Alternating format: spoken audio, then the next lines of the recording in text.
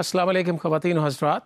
Waseem Ahsan welcomes you to lecture number 13 of Marketing for Non-Profits, MKT728 at the Virtual University of Pakistan. The component of learning is going to be basis of segmentation. We already know what are the features of the different segments. In other words, what should be the characteristics when we draw the segmented lines. Now the question is, what should be the basis on which we should build these segments? There are so many different factors that we take into account to define the segmented lines and then to refine them.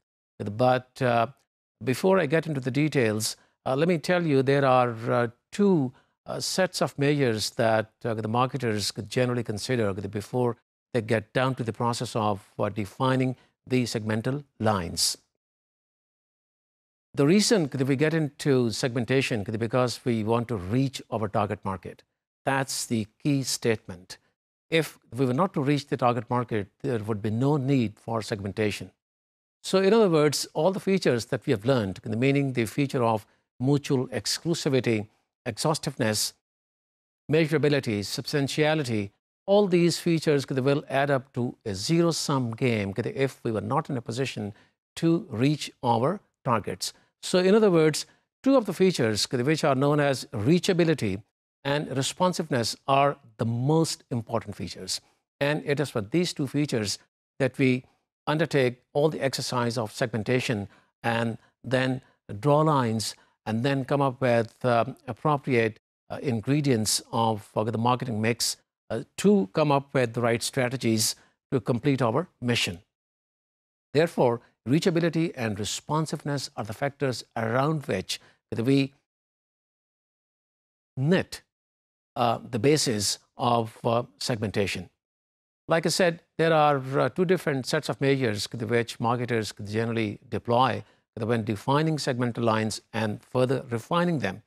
The one is known as objective measures, whereas other one is known as behavior-specific measures.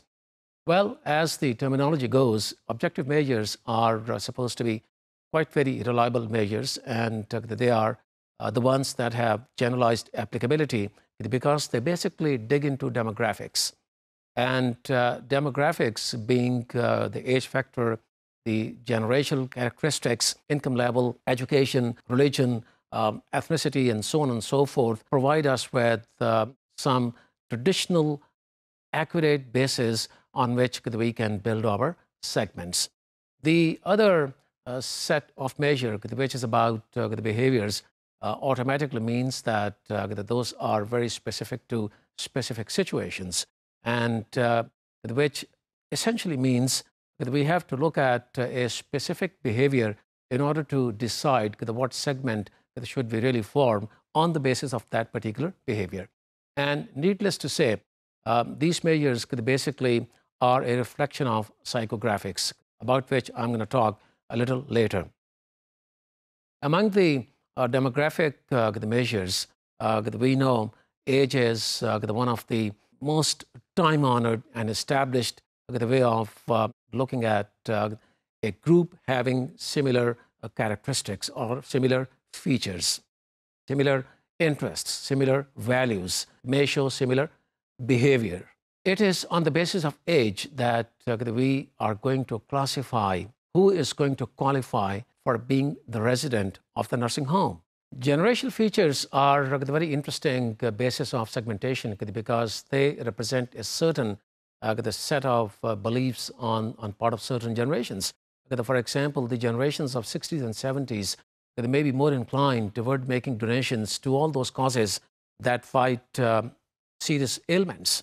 Whereas the generations of 30s and 40s may like to donate for those causes that deal with the environment protection. This is just one example. So we look into all these features in order to draw lines between those groups of people who have dissimilarities. But when they are put together, they have a lot of similarities. The other one could be the income level. And we can take a look at the income level from two different standpoints. The one is from the customer standpoint, and the other one is from the donor standpoint.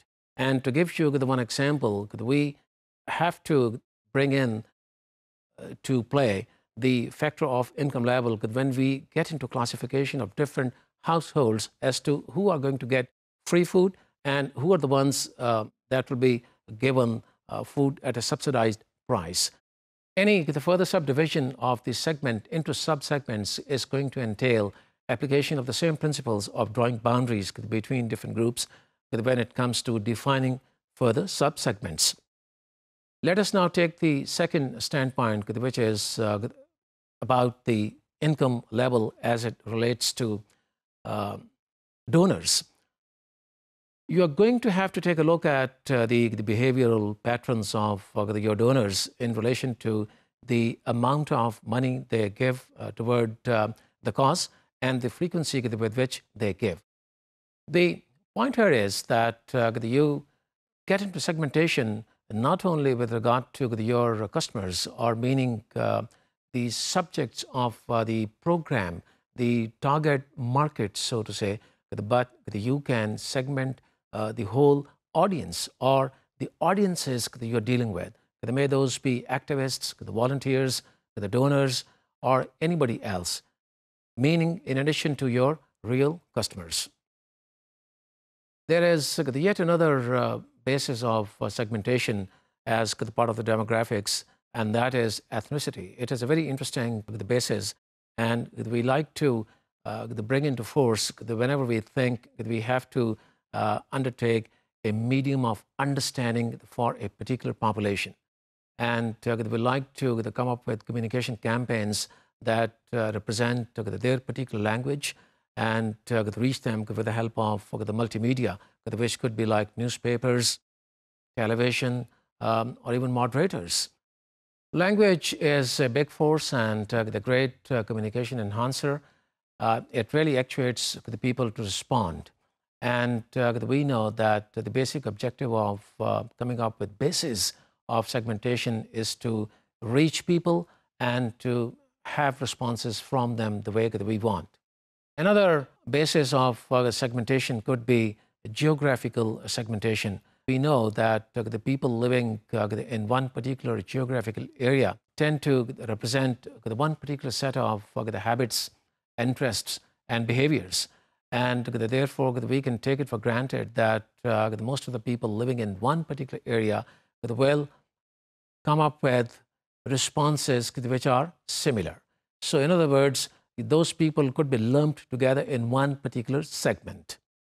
The moment we find that we have people within that particular segment who come up with different responses, and there's a very vivid, divisive pattern of responses, we have to divide that population into two different segments, or maybe more different segments.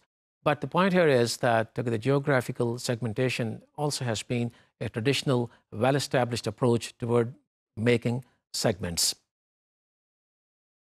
In developed societies, there is organized data available in terms of the demographics and their usage patterns, and so much so that you also can lay your hands on their media habits.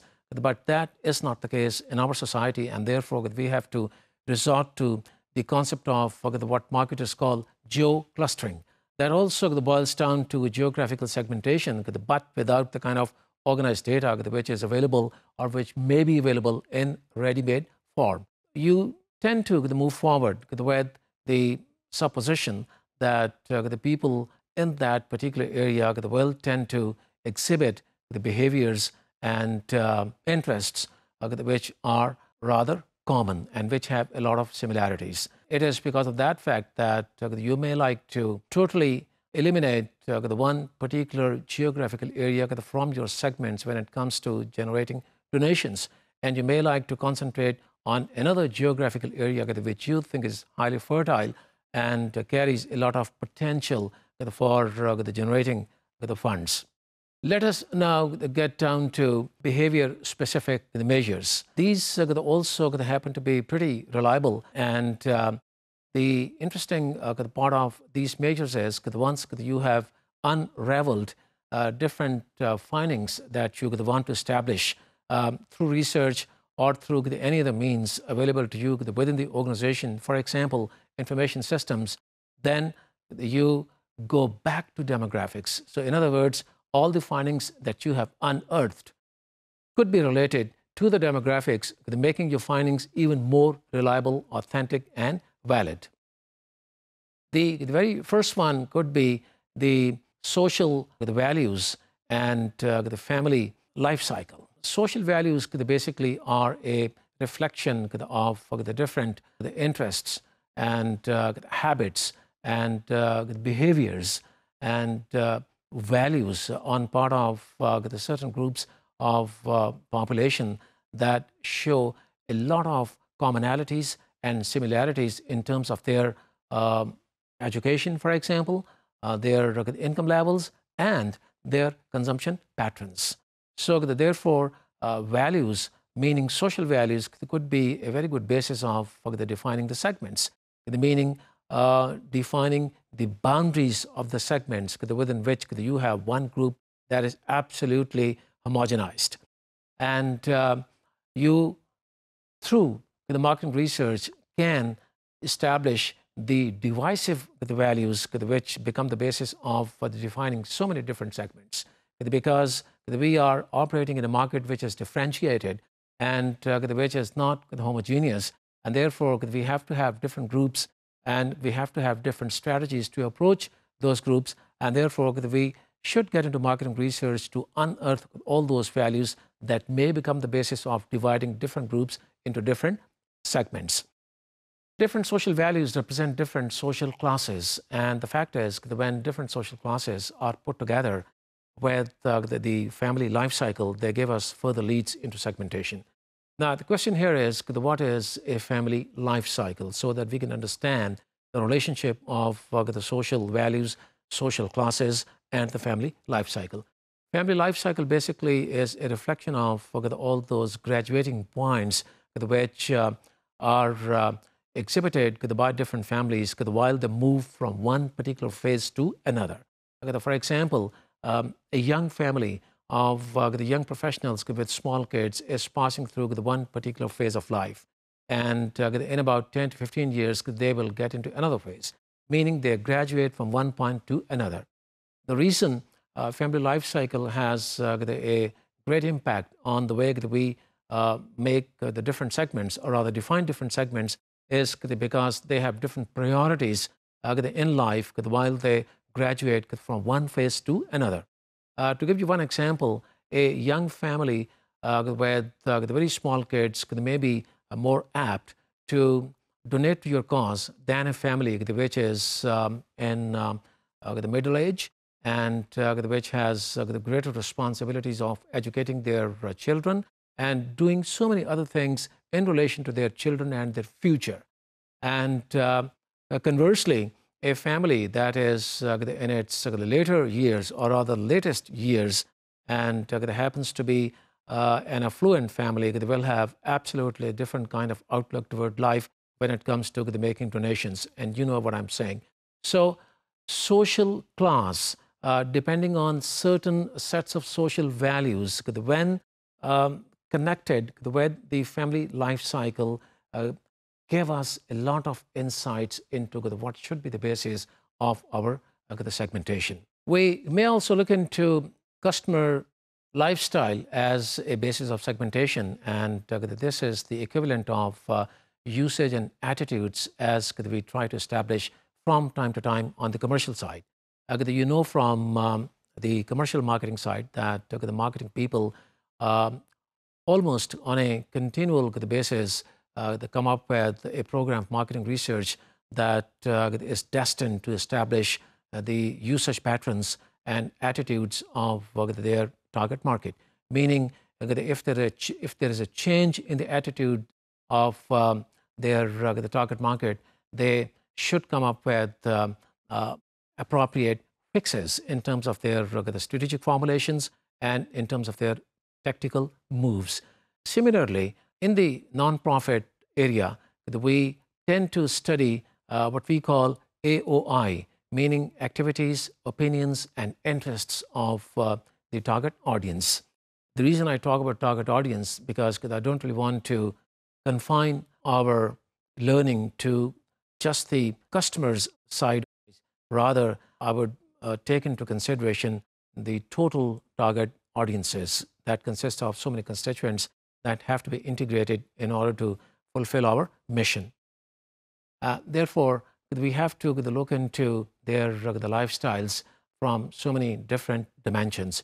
The findings that we get through the marketing research, because this is an exercise that by and large underscores the importance of marketing research and tends to tag in that exercise in order to establish findings that we are looking for. And therefore, the findings that we get could be connected back to the demographics. And that connection makes our findings extremely valid and authentic. So in other words, the findings that we get through the study of lifestyle, for which we may also have to carry out marketing research, is something that gives us a very solid basis, which is a combination of demographics and psychographics, both. It is both because we first get into lifestyles and then relate the findings with the demographics. And that is how we find out how and why people go across the segmental lines and show the particular AOI. Meaning, if people from different demographic groups have a tendency to exhibit the behaviors, meaning activities and their opinions and the interests that have similarities, we really dig into psychographics and we then determine as to why people from different demographic backgrounds behave in a similar way and demonstrate those psychographics. The example of psychographics could be two different segments of the market which you are trying to approach with one particular program. And in order to generate funds, you get into an exercise of a musical concert and a mahfil milad, so to say. So in other words, you have two different segments and you have the same program, the same cause, but it is the beauty of segmentation that you are dividing two different groups and you're approaching them through two different promotional exercises and generate responses that you want to make your program successful. Let me talk about a couple of more bases of segmentation in relation to behavior-specific measures, and those are occasions, the user status, the usage rate, the kind of features we all are very familiar with from the commercial side, but in the context of the nonprofits, let me give you a couple of examples. In relation to occasions, we know that people tend to donate more during the months of Ramadan and Rabiul Awwal. So the implication for marketing people is that they have to have their the marketing strategies and execution tactics all set to kick off no sooner than these months approach. Segmentation can also be done on the basis of user status. For example, if you are to kick off a family planning campaign, you can divide different groups into like newlyweds and 5 to 10 years weds and so on and so forth. And by the same token, you can segment the market on the basis of the usage rate. And this basically talks about the intensity of the usage. For example, if you are to undertake an anti-smoking campaign, you can divide the market into the heavy smokers and the light smokers. By the same token, you can divide the market into careless drivers and absolutely reckless drivers when it comes to undertaking a program that is meant to improve driving habits of people on the roads. So these are some of the basis of segmentation that we take into consideration while we define our segments. But like I always say, that we have to look at the marketing implications of all the concepts that we learn. What is it that is going to be extremely strategic about the concept that we've just learned? Well, about segmentation, I think it is extremely significant that we need to have different strategies for different groups of people, because we know we operate in a market which is highly differentiated. In today's marketplace, we have people who show the different behaviors, the different habits, different interests. And the fact of the matter is, once we have defined one particular segment, in that segment, we may have people who exhibit the different preferences. And we may have to get into things like niche marketing and differentiated marketing.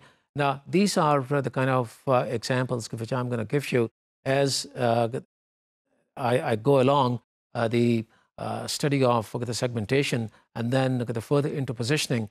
But the fact remains that we need to put together variables of the marketing mix in order to come up with different strategies. And different strategies have to be formulated for different groups, meaning different segments of people. And we've got to see to it that strategies that we come up with are most appropriate for the market that we are approaching. So in other words, we are approaching our targets and we have to approach them with just about the most appropriate strategy, which is a reflection of our competencies and capabilities. This component of learning is going to be on an example. And I'm going to give you one example of segmentation. And I would like to draw your attention toward drawing segmented lines among donors of different kinds. So in other words, we are going to talk of the different segments from the donor's side and not from exactly customer side. Let me emphasize here that we get into the exercise of segmentation not only in relation to the ultimate target market, which is our customers. We can get into segmentation of so many different constituents who form a very strategic link or a very strategic part of the whole chain. And therefore, the donors can also be divided into so many different segments for us to see as to what really are the motivations behind their making donations. And those motivations make them different people. And all those people who have similar motivations will form one particular segment. And how many different segments can we form? This is a hypothetical example with the help of which I think the concept is going to be crystal clear about drawing the segmental lines. But before I proceed further, let me tell you here that one of the authentic bases of defining our segments is from within the organization, and that is our drawing on the data bank that we have in the form of information systems. We can refer back to internal the reporting system. We can refer to the market intelligence system, and of course, we can get down to marketing research. We can either get down to results of some research that we conducted in the past, or we can get into some new research, a new program which, in relation with the results that we had in the past, can give us further insights into how to define our segments or how to refine the segments that we are already working with. Because we want to come up with very effective marketing strategies. We want to reestablish the position of our program, the meaning of our brand, and we want to see whether or not there is a shift in the attitudes of people and in the interests that they take toward our cause. So all these things could be unearthed with the help of marketing research, which again is part of the overall marketing information systems. So marketing information systems, MIS, is something that we always refer to in terms of defining our segments.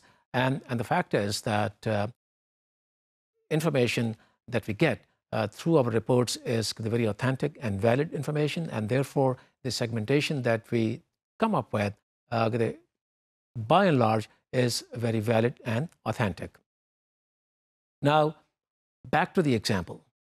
Here we are in a situation whereby we have to classify the different donors based on certain motivations that they have toward making those donations that they do make toward the cause. We think that we need to carry out marketing research. It has to be a comprehensive quantitative research design whereby we have to come up with a comprehensive questionnaire asking different kinds of questions to our respondents so that we can unearth some very important demographic as well as psychographic features. So in other words, we have to have questions which really give us insights into what age brackets the respondents are in, what are their income levels, and what ethnicity that they have, if at all there is the factor of ethnicity, and what kind of social class they fall in, and the kind of family life cycles they have gone through or they still have to go through. In other words, we have to ask all those questions which give us leads into all those characteristics that define the good segmentation. And if you refer back to the characteristics of segmentation, you will recall that I'm talking here essentially of mutual exclusivity, of exhaustiveness, of the measurability, substantiality, the reachability, and of course, differential responsiveness. So in other words, we have to put together a questionnaire with the help of a marketing research company, of course, that all those the questions give us findings into the features that I have just talked about so that we can define our segments in a way without any vagueness and without any ambiguity. The segments have got to be defined in a very vivid manner.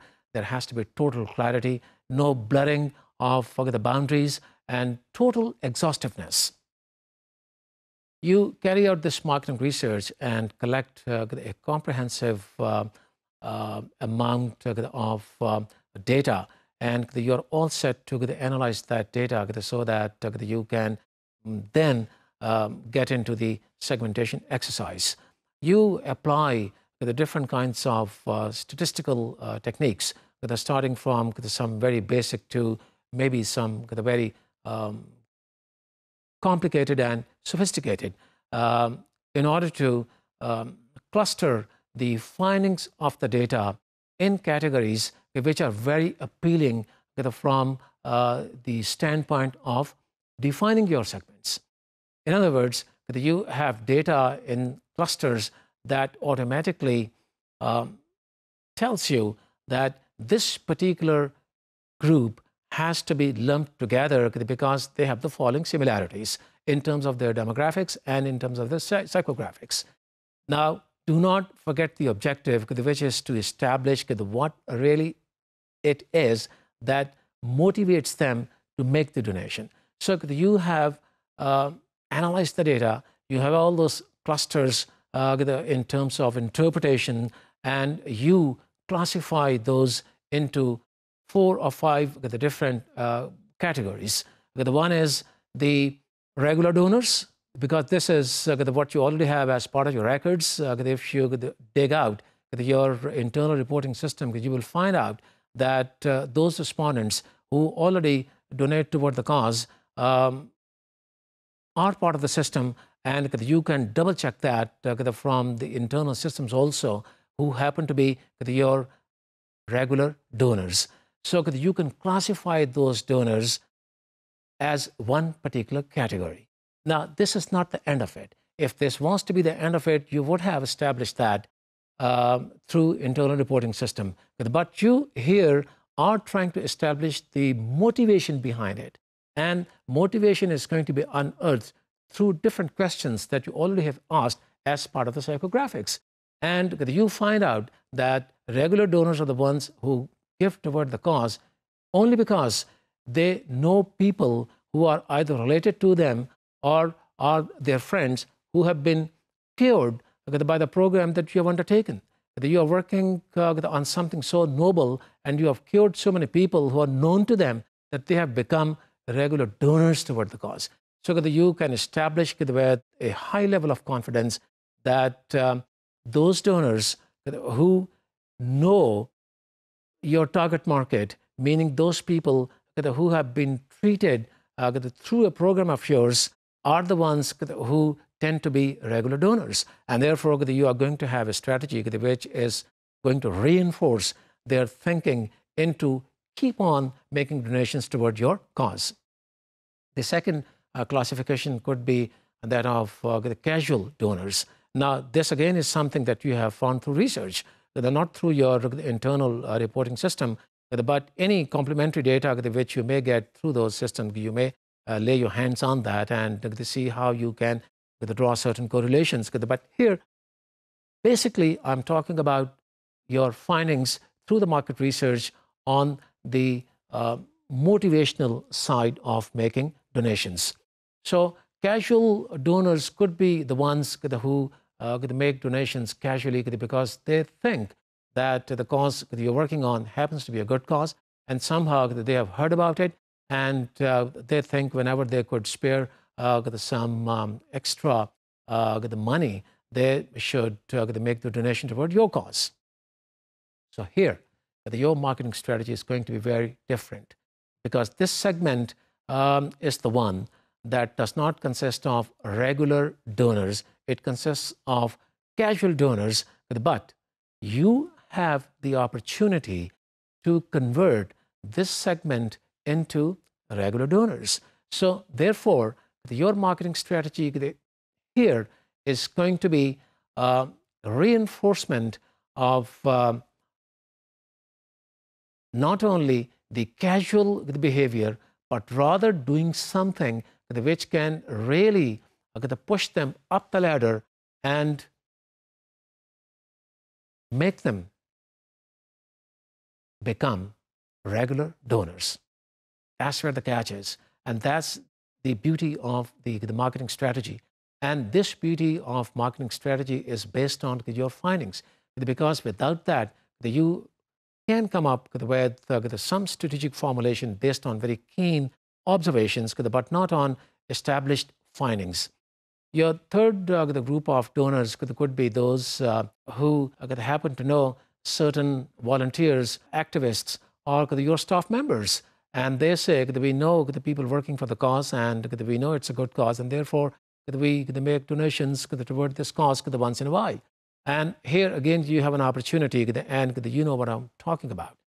Meaning doing something so that you can create brand loyalty. You can do something that people come into the fold of regular donors. And then you may have a classification of those donors who came to donating to your cause through a cause marketing relationship. You carried out a cause marketing exercise.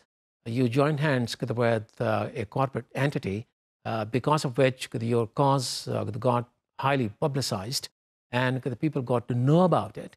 They started buying the product from the commercial side because it was making contribution toward the cause. And after the relationship is over, those socially conscious customers happen to be your donors as well. So here, the strategy is going to be a little different in terms of its execution, because you're dealing with the customers who are a little different in profile. And then you may have another very significant portion of the market, which is yet another very interesting segment, and that may consist of people who have religious leanings. And you find out through research that here are the people who like to make donations because they think it is a religious obligation on their part to make those donations.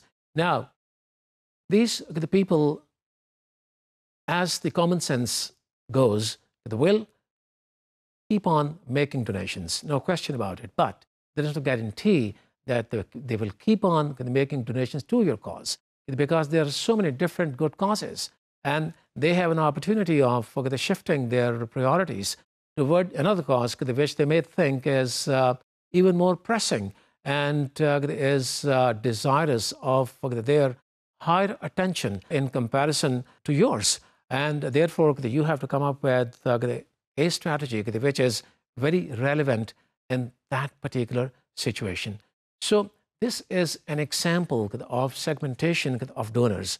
And by this the mechanism, you can get into an exercise that can draw segmented lines based on research on all those matters on which you may not have complete information or very authentic information, and you happen to be in a situation that you can afford a certain level of marketing research, and you get into that exercise to establish all those facts which are going to strengthen your program toward its fulfillment. So here again, the implication for the marketing people is that they have to deal with so many different segments. And all the segments they have defined and have drawn lines within are the ones that happen to be their target market. There has to be a set of strategies that are meant for those different segments. And for those strategies, there have to be the very relevant and appropriate executional framework. And there has to be just about the most appropriate combination of the variables of the marketing mix that are going to be at play when you execute those strategies. For example, you have to have the mixed bag of communication campaigns or a communication campaign for the one particular program. Now, depending upon the fact how differentiated your market is, and depending on the fact how many different segments you're going to be dealing with, you come up with the different strategic dispensations. For example, if you are to undertake the anti-smoking campaign, here you are not going to deal with just one segment. Think about this statement. You're going to be dealing with maybe 4 different segments. And you know why and how? Because you may like to divide the population into 2 major segments, one rural and the other urban. And the reason you divide the population into 2 major segments is because you have to have 2 different campaigns, meaning 2 different communication campaigns in terms of reachability. I indicated you may have to deal with 4 different segments. I've talked about 2, meaning the rural smokers versus the urban smokers. But then you also need to have 2 different segments of volunteers and activists, people who are going to help you with their inputs to make people quit smoking. And therefore, you need to have a group of people who is going to deal with the rural segment of smokers, and you're going to have a group of or a segment of activists and volunteers that are working for the urban smokers. So in this particular example, what you really can look at very interestingly is you have one program and you have 4 different segments that you are dealing with. So this is a case of the one program, 4 segments.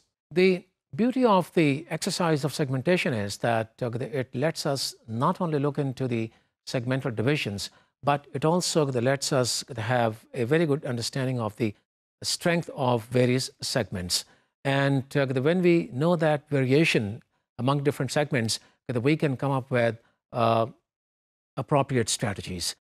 We know that the strategy toward regular donors is going to work very well, but then we have to do something with the strategies that are tailored for those segments with less substantiality, so to say. Meaning the casual donors and those who are known to the volunteers and our staff members are to be approached with more intensity so that they can change their behavior toward making it regular and become our regular donors. And we also can draw further the causal relationships, as we already have learned from the example as to what are the demographics related to the amount of donation they give and the frequency with which they give those donations. But the underlying factor here is that we have to bring into play the capabilities and core competencies of the organization to make our strategies more effective.